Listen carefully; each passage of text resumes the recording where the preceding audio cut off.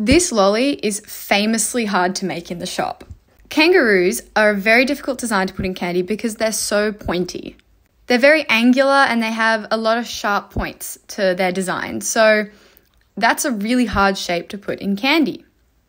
But Lily actually figured out a way we can do this. She's a fantastic candy maker, she makes amazing designs, and she figured out how we can put the kangaroo into candy. And her answer was, make it like a unicorn, which somehow surprisingly worked really well.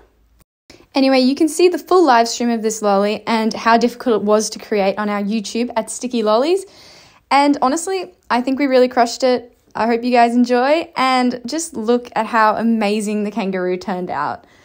This is why I think Lily and Nick are some of the best candy makers ever.